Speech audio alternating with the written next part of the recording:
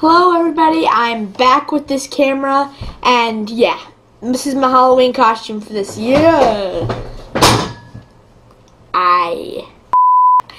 Anyways, this is actually a lot of changes from the original costume.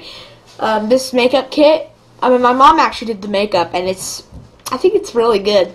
There's not a lot of makeup on my nose, as you can see, but that's because I was wearing, a red nose, and my nose started really running, so I had to take it off so that way, it just wasn't collecting mucus and all that stuff. I keep on forgetting I have this makeup on, though, and there'll be an itch or something. I'll be like, oh, shoot, I need to itch that. Yeah, this costume, and while I was out in public, I was actually wearing these gloves, too.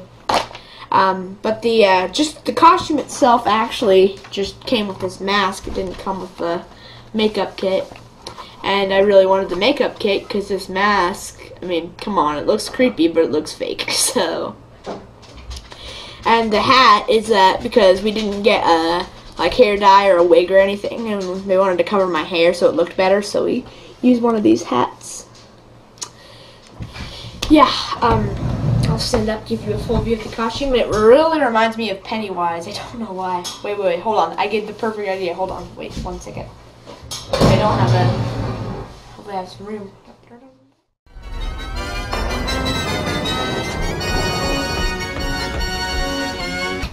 Sorry, the Pennywise thing. Anyways, so yeah, a little bit of an update on my Halloween costume. These stupid arm cuffs, I swear. Just take those off. So yeah, making sure that's weird. Anyways, yeah, this clown is called Twisted Clown. I just bought it at Walmart. Well, my parents did, obviously. And then the makeup kit comes with teeth. And the original makeup actually had this really bloody mouth thing that had this cut all the way. I didn't want to use that, though, because it came with liquid latex and fake blood, which I wanted to save for some other projects. And, so yeah. So yeah, this is pretty much my Halloween costume. Yeah. Happy Halloween, guys. See ya.